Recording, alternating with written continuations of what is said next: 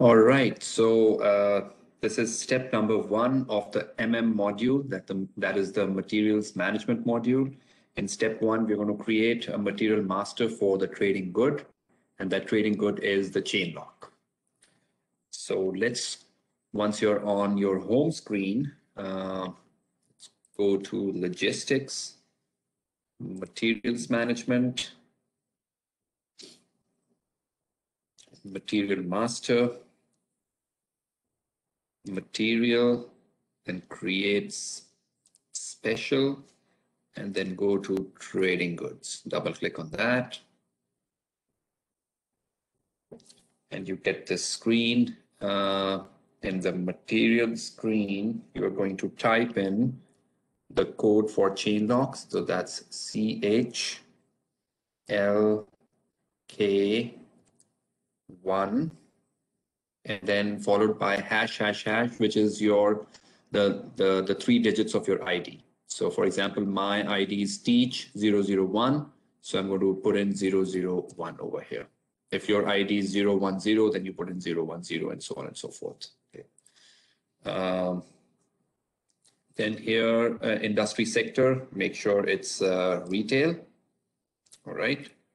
And material type is trading goods. Then you are going to click on continue at the bottom right-hand side of the screen. This select view screen pops up. Check on basic data 1, sales org data 1, sales org data 2, sales general plant data, purchasing, MRP 1, MRP 2, MRP 3, then general plant data storage 1, scroll down and then go to accounting 1, and then click on this, create views selected. Okay, then click on this check mark right here. Let's continue.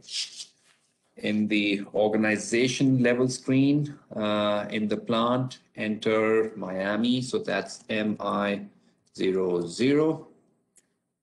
right here. Storage location is trading goods. So that's TG00. Sales org, that is US Southeast, so that is UE00. Distribution channel is, you can even click on the search icon. So we are looking at warehouse. So this is East, US East warehouse, okay? Don't do Germany South, do US East. So this is UE00. All right, for UE00 wholesale. Then click on this check mark here, continue, right? Then you are in the basic data 1 tab, enter in the description field. So this is the material number. You have to enter a description for this. And this is going to be chain lock 001. Now, you are going to put in your ID. So these 3 numbers, this signify your 3-digit ID. Okay, don't put anything else. I'm putting 001. Your number is going to be different. That's how I'm going to track what you are creating. Okay. Okay. Base unit of measure. You can just click on this icon, and base unit of measure is each EA. So we're going to scroll down right here, EA, each. So chain lock is 1 number, right? So it's packed as 1 quantity. So it's an each unit. That's what it means in logistics. Enter EA in the materials group field. Enter utility. So we're going to search for it. This is chain lock is a utility item. It's not a raw material. It's not a finished bike. It's a utility item, right? So double click on this. The division, this belongs to the accessories division. We're going to search for the accessories division right here, AS. That's accessories. Okay. In the gross weight right here, you're going to enter 65. The net weight is also 65. And the weight unit, it's not kg, it's ounces. So you change it to OZ, ounce. Okay. And then you're going to press enter on your keyboard, right? Once you do that, now you move on to the sales org 1 tab in the delivering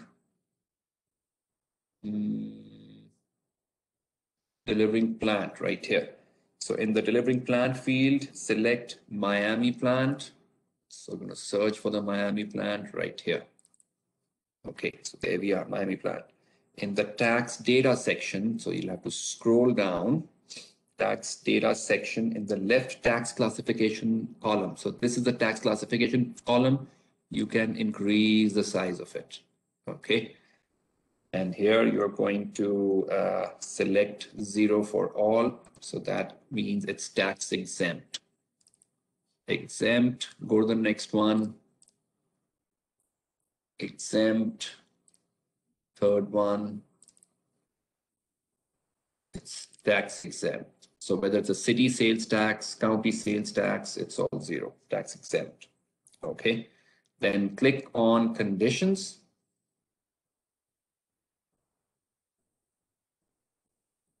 Okay, now before clicking conditions, if there is a warning sign that comes up, just ignore that. Okay. Click on conditions, and then on this screen, enter scale quantity. Scale quantity right here. Scale quantity is 1 and amount is $69. So that's 69 USD.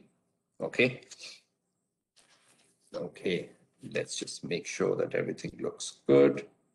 Valid from 2, and then it's 1 each. It's $69 each. Okay. Now do not click enter. Do not do anything. Okay. Click on the back icon right here. Okay. So as soon as you click back, you get to this, you're back in this tab, right? Now here, once you are here, then you are going to press enter. Okay, once you press enter, then you will be on this next tab. So that's sales org 2. Select material statistics group 1, material statistics group, right? So this is group 1, which is A material. Okay. And then A material, let your cursor be here and then press enter. You move on to the next tab. So that's general plant. Select availability.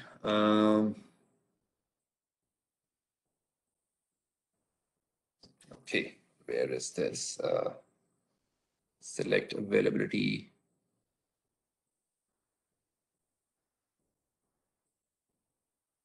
So in this one, okay, let's just go back here. Individual requirements. So this is, let's say 02, I guess. Just let's go to availability check. And yes, instead of Y2, change it to 02. Okay, double click that, 02.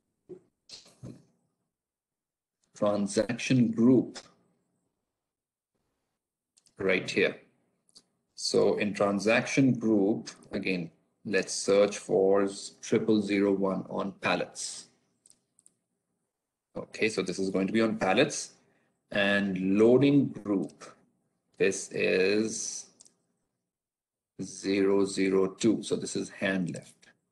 So it's going to be on pallets.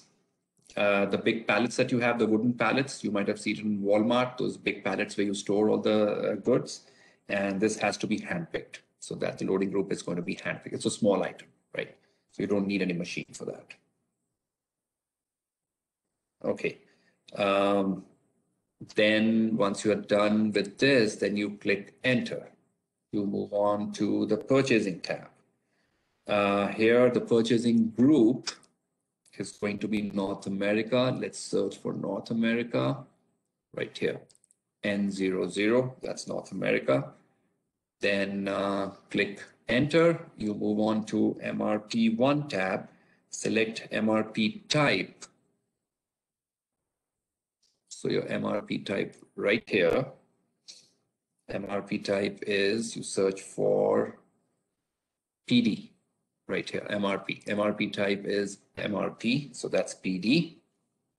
MRP controller.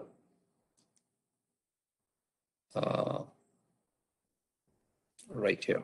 MRP controller is 000. There's just one option. Just select that. Lot sizing procedure is EX, which is lot for lot order quantity. Okay. And the minimum lot size, here is 10 lot size. Okay. Click enter.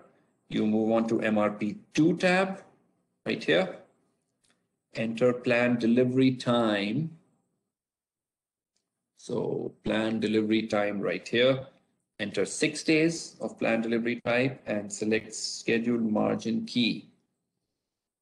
Scheduled margin key. Search for this and we're going to use 001 for this. Okay. Then while your cursor is still here, enter. And you are on MRP3, right? Check if the availability check is set correctly to 02. So your availability check right here, it should be set to 02. If it's not, make sure you put it as 02. And then you are going to press enter. You'll be in this plant data view. You can skip it. Just click enter once again. And you move on to accounting 1 tab, select valuation class. So here the valuation class, this is a trading good. So we are going to select this one, 3100, that's a trading good. Per unit price.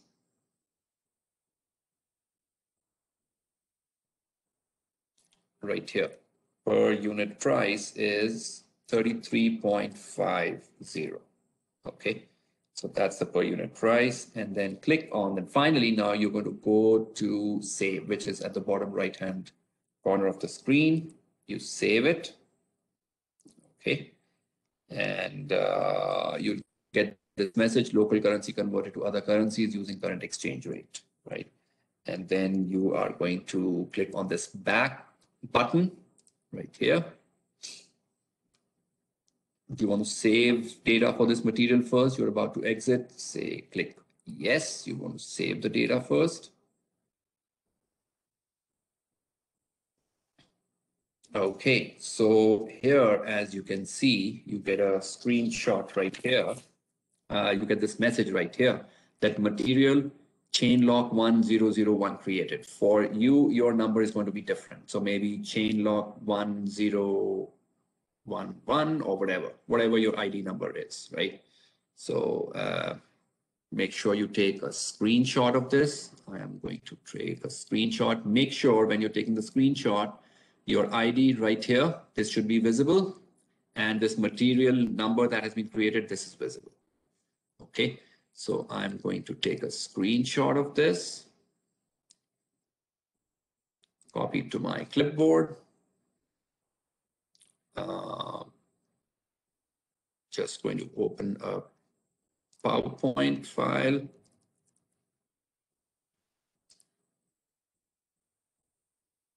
And I am going to paste it right here. All right, it's right here, paste it here. And yeah, I'm going to save it and then upload it on Blackboard, right? Okay, so that's the, and probably I think you'll get this message created. So just say, let's say what happens, continue. Okay, no, nothing, that's all. So we have it back to that screen. So we can now go back right here. Okay, I'm back to the home screen. All right, so that's the end of step 1.